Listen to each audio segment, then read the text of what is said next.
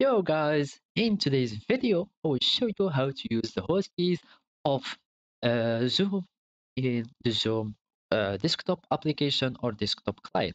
So first you will need to open your desktop client Zoom and sign in to your Zoom account. If you don't have already an account, just sign up with your Google account or Facebook or other linked account with Zoom, or you can basically sign up with your email and add your personal informations manually, like the password, username, first name, last name, etc. So now, after you are signing your account, you will find yourself in the home page.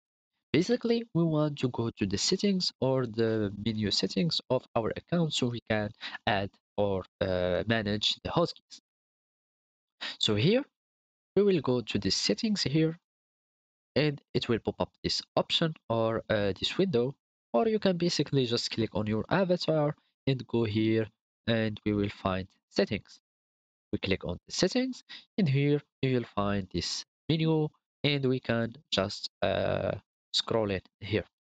So we want to go to the keyboard shortcuts so we can manage our shortcuts and keys. As you can see, there are three main settings or three main section of our uh, hotkeys.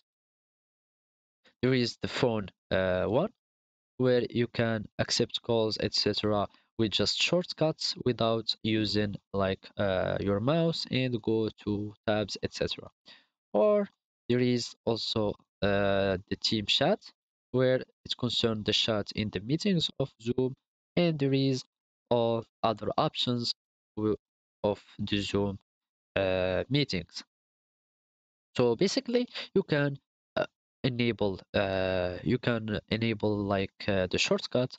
Also, you can change the key or the keyboard shortcut in your PC. So basically, you can just leave it like as default, or you can just add your own. For example, I will make it like the number 4, for example. So let's make it F6 again. I mean like this, and I will leave it as default like this, and you can add as many shortcuts as you want. So basically, this is how you use shortcuts. Thank you for watching and goodbye.